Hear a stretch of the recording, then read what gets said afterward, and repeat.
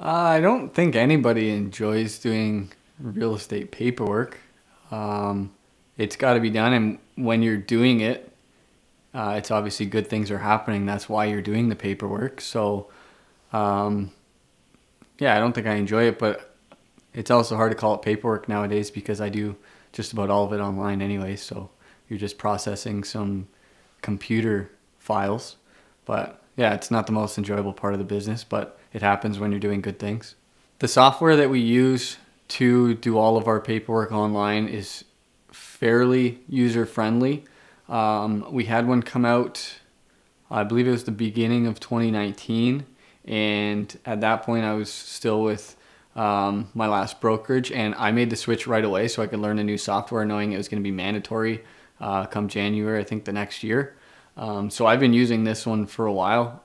A bunch of the realtors didn't switch over until it became mandatory, and then we're lost in transition. I don't think it's difficult, but I think that there's a lot that is available on the software that we're not tapping into yet. And I think that's something that Joe is working on right now, making it available so we can really push the limits of what we have available to us to make the process of processing the paperwork even easier.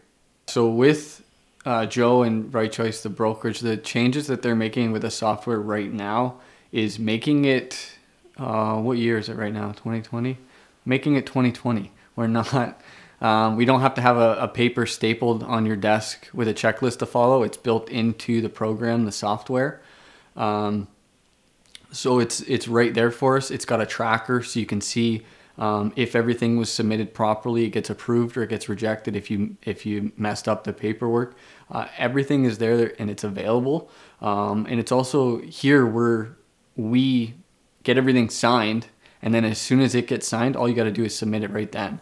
You don't have to go print it off, go hand it into an admin front desk, and then that admin front desk person then has to complete the things that you probably should have done in the first place, but your brokerage tells you not to. So it's become smoother, it's way more efficient, and we're only just kind of touching the surface on the additions right now. I think there's a lot more. It is definitely fair to say that using the software to its full potential is a good idea. We've touched on what we can potentially start doing once we get it opened up, and it is tenfold better than where we were a few weeks ago. And it's obviously going to be better than where we are now, but just even little additions that we've already made and started implementing are night and day comparison. And I think more brokerages should do this, but I would probably bet that we're the only one using it this way. So my last brokerage compared to where I'm at now in paperwork is totally different. I learned this right away. At the time it was Jocelyn. I think the first time I met her, we discussed paperwork, and at my last brokerage, the admins there enjoyed when I brought them paperwork because I filled everything out exactly how they wanted it. And then talking with Jocelyn here, there's so many things that I wasn't putting in there because we were instructed not to. Because the brokerage there has so many people and people can mess everything up, they have their admin doing so much extra work that they shouldn't be doing, and they're definitely not getting paid enough money to do.